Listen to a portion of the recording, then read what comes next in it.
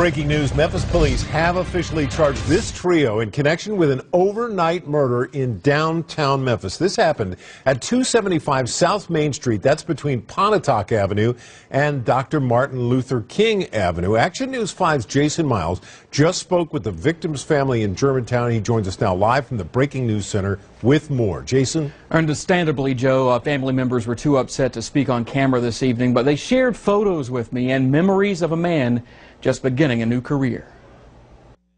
One of 4 children from this large Germantown family, 27-year-old David Santucci had just begun a nursing career with Methodist Hospital when he was shot and killed. Memphis police say it happened around 1:45 early Monday morning in the 200 block of South Main, an area between the more bustling Beale Street and farther south Arts District.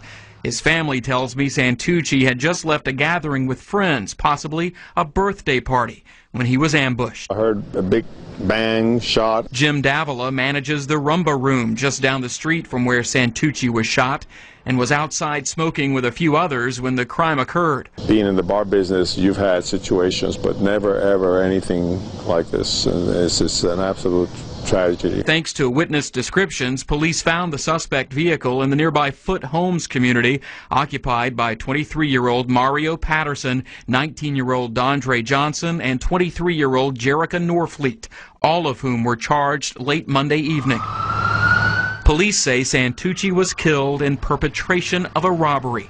Witnesses say he was still alive when paramedics arrived. The response was I thought, appropriate. It's just that, they just couldn't save him, apparently.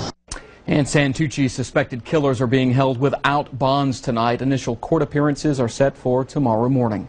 Reporting live from the Breaking News Center, Jason Miles, Action News 5. Tonight we know at least one person killed in